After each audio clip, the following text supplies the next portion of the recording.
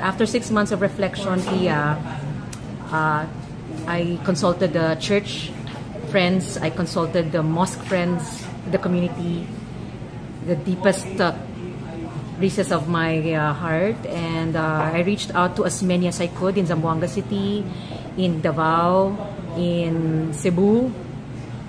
Throughout this 6-month journey and 16 months as an evacuee leader, parang I accept the challenge, Pia, to the invitation to run for the Senate under the opposition's slate coalition. Will you be a Liberal Party member or sort of a coalition member of the slate, or are you going to take your oath as an LP member?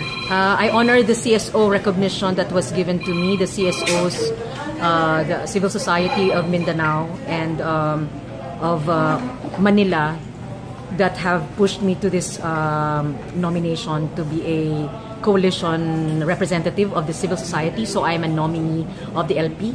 So I also carry the civil society voice. I am a guest of the LP. As a future senatorial candidate, what will be your platform? My platform, Pia, is always naman non-discrimination, inclusivity. It's about kasama ang indigenous person, ang isang Bangsamoro sa national na diskurso. Kami ay contributory to national progress. We also want to be part of the nation-building process.